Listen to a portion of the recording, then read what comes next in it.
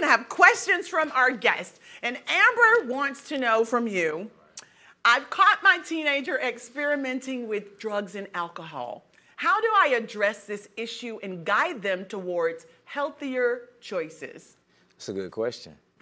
I'll probably address it the total opposite way of how he would expect me to address it. So he would probably expect me to come like very hostile, but I would approach it in the whole, I would act like I can understand. I was a teenager before.